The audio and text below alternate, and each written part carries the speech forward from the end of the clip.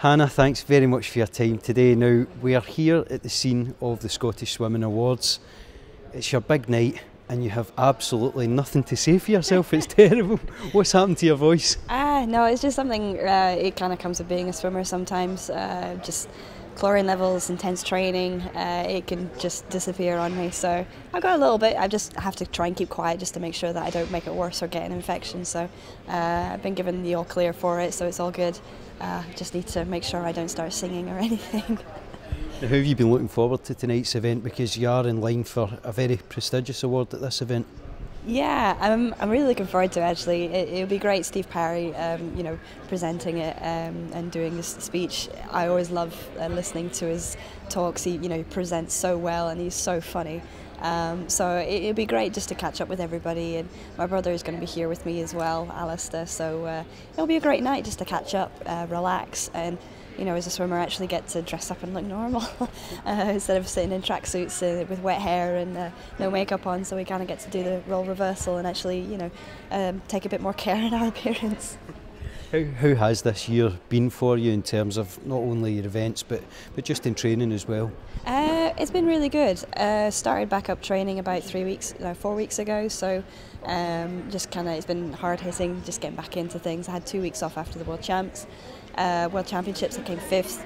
It was kind of like swings and roundabouts. I was, happy with the swim. It was faster than what I did in London, but a little bit disappointed it wasn't like a bigger drop than I was kind of hoping for. So certainly a lot that we can use and learn from, and definitely put forward for next year. Started the season last year actually really well with a gold at European short course and a gold at the World Short Course as well. So my short course stage has definitely improved. I just need to make that improvement in the long course pool. Aberdeen's getting a long course pool, which should be opening beginning of next year, so I think that'll make a massive difference to my training. And I think it's looking up, and I'm really looking forward to 2014 Commonwealth Games in Glasgow. So it's certainly going to be a great event and fun to be part of. So I've just got to get the hard work in, make sure I make the team, and hopefully it all goes well from there.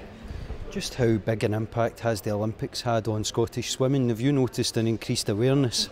Definitely, and also in the volunteer side as well. I've heard that there's actually been a huge amount of volunteers that have wanted to take part in Glasgow because of the success that they had for the volunteer programme in London. So it's great that people can get involved, whether they're watching it, supporting it, or actually being on the field, maybe carrying one of their top athletes' clothes in a box.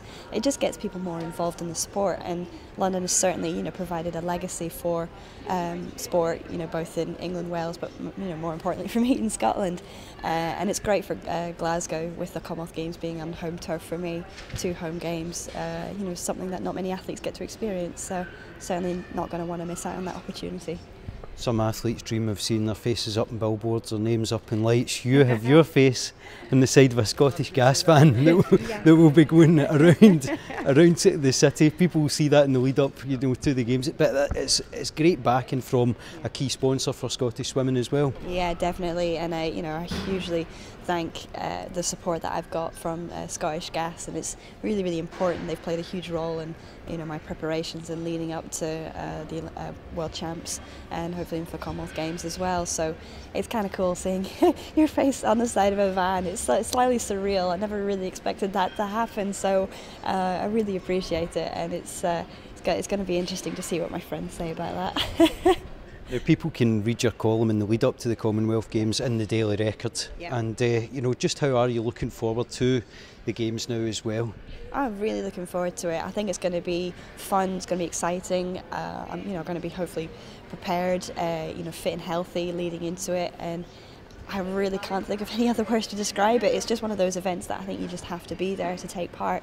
And whether people are, if you're lucky enough to get tickets, to be there to shout as loud as you can, because it makes a huge difference to an athlete when you're walking out and you can hear a crowd chant your name, or you just know you've got that support. It really makes you stand up taller, more proud, and you just give it your all. I mean, not like most athletes don't. You just have something special about it being in your home turf, and you kind of have something to prove as well. You got that brave heart fight in you, and every Scottish athlete will definitely feel that you come together as a team, and you fight together as a team for your sport. So I think it's really, really important that I think people get behind us and cheer us on.